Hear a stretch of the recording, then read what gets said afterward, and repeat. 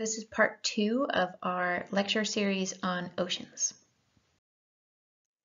In this lecture, we're going to cover the primary production in the ocean. So how is food sort of generated in our ocean food web? Primary production is hugely important to our global ecosystem because that is how we're pulling CO2 out of the atmosphere, and that is also how we are forming the base of all of our food chains, or most of our food chains. So about 50% of the Earth's primary production, that conversion of CO2 into sugars that form biomass that can then be eaten by other organisms, is going to happen in the ocean. Much of that primary production is done by phytoplankton, and it's a really diverse group of organisms. So phyto means plant, plankton means to wander. So these are just wandering photosynthetic organisms in the ocean. But there's a diverse amount of them. There are many different types of algae that are all unrelated to each other. There's cyanobacteria, and then there's even some land plants that have moved back into the ocean. So those phytoplankton are going to make up the base of the marine food web. And a lot of it is actually going to be cyanobacteria. So we can see this really cool graphic where we have primary production happening on the Earth's surface. And so areas where it is purple, that's where you have really low phytoplankton, and areas where it's yellow, you have really high phytoplankton.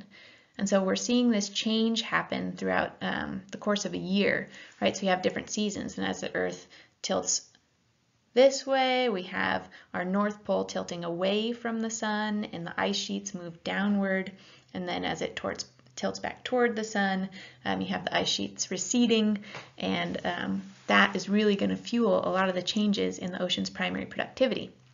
You can see as those ice sheets melt, you get this kind of surge in primary production up in the North Pole.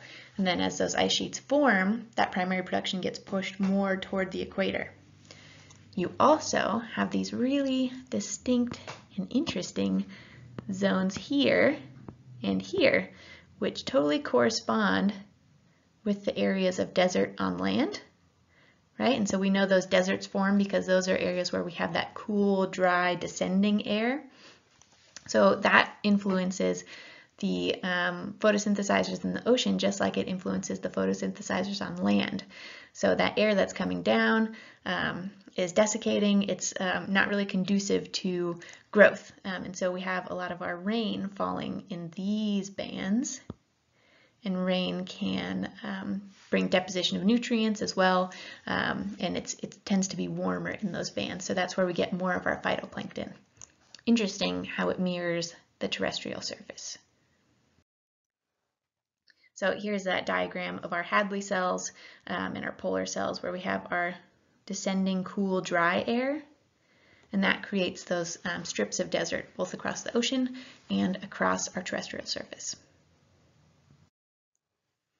So in this graph, not really a graph, this image, we can see primary production both in the ocean and on terrestrial surfaces.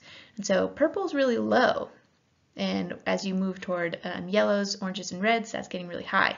So our terrestrial surfaces are still doing most of that concentrated primary production, right? A rainforest is going to do more primary production than some unit area of ocean, no matter what. Here's a really productive area, but it's still not even coming close to what we would see in a rainforest. So that 50% figure for the ocean seems kind of huge, right? But then you have to think, oh yeah, the ocean is huge. So that's why so much primary production happens in the ocean, because it's just a vast expanse of space.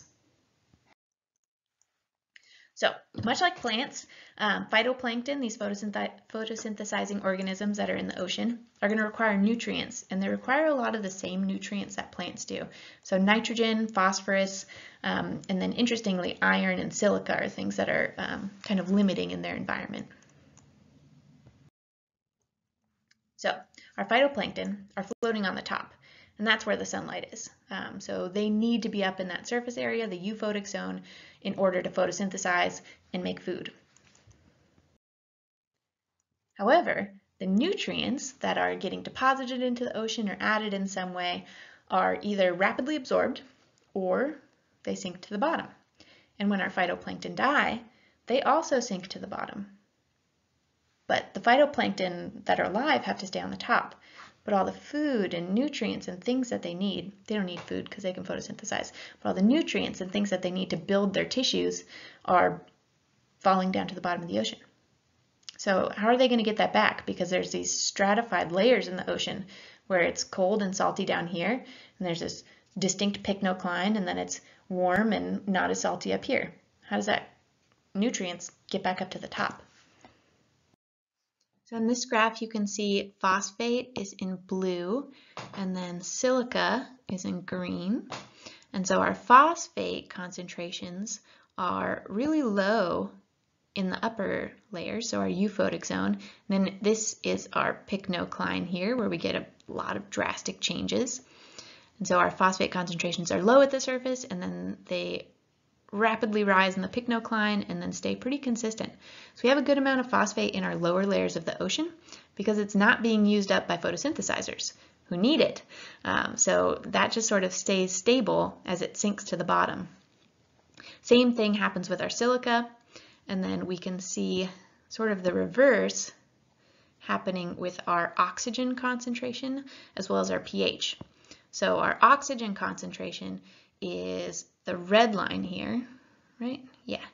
So oxygen starts off really high and then drastically drops down, and the pycnocline gets really low and then kind of rebounds as it goes down. So photosynthesizers, our phytoplankton, are going to be producing oxygen. So lots of oxygen is produced here, high amounts of oxygen. What we're going to be using up is CO2. So as these photosynthesizers die, right, as we saw when we talked about eutrophication, dead. So those are sinking, and then they get eaten by other organisms that are going to use up that oxygen, right, and produce CO2, like us. So in this zone, in the pycnocline, we have our photosynthesizing organisms getting eaten by other organisms, using up all that oxygen they produced, and that's why we get that really steep drop in oxygen. Very low oxygen in the pycnocline. Our pH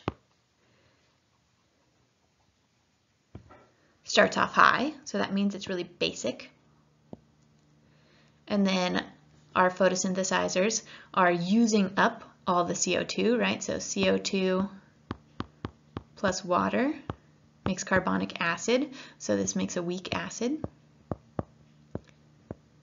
So in these top layers of the ocean where we're using up all that CO2 to do photosynthesis, it's not acidic, it's very basic. And then as we switch to photosynthesis being our kind of primary thing that's happening, to cellular respiration that's being our primary thing that's happening, we start producing a lot of CO2, our oxygen is used up, and so we make a lot of CO2 and we get a lot of carbonic acid, and our pH drops. So another huge change that happens in the pycnocline. We get changes in the amount of nutrients, the temperature, the salinity, the density, and our pH.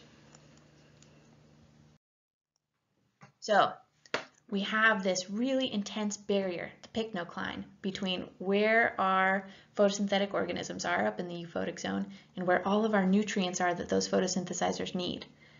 How are they going to get it? There's no natural diffusion process where those things would go back upward because of the pycnocline. So